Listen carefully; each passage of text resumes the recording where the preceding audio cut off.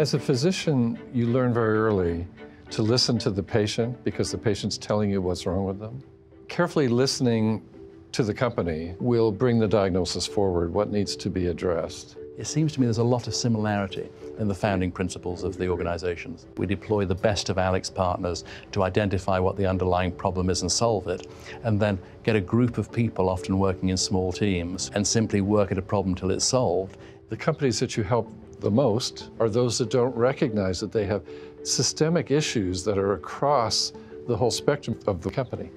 And the need to do a precise diagnosis for those problems as efficiently and effectively as possible will continue to differentiate AlixPartners. And again, many patients come to see us and say, I have this problem, fix this. Right. We can fix that and you'll get a benefit. But if you really want to get a benefit, you have to go upstream of that and see how these other pieces come together. Leading surgeons and physicians and scientists, if they don't think you have the chops for that, it's very difficult. Right. So I was fortunate. I'd been in the practice for 25 years. I'd had leadership roles. We all share patients.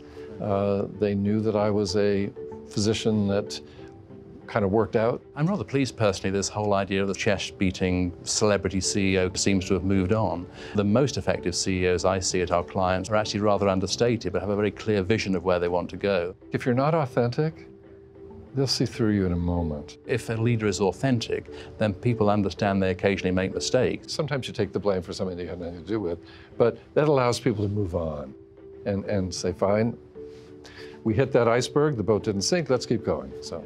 I love that line in To Kill a Mockingbird where Atticus Finch says, to try to do the right thing is the right thing. And I think in leadership, that's so true. If people know that you're using your best efforts to move the enterprise on, if things don't go to plan, they understand.